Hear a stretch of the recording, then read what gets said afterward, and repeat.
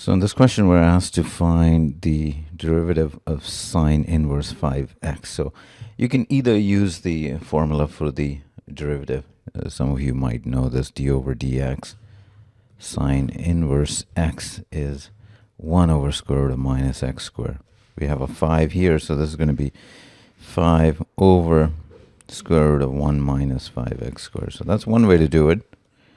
And that simplifies to 1 minus 25x squared, which is choice D. The other, which I sometimes use if I don't remember the formulas, is do sine inverse 5x is theta. That means sine theta is 5x. And I'm going to differentiate both sides with respect to theta. So d theta over dx. And that's going to be cosine theta.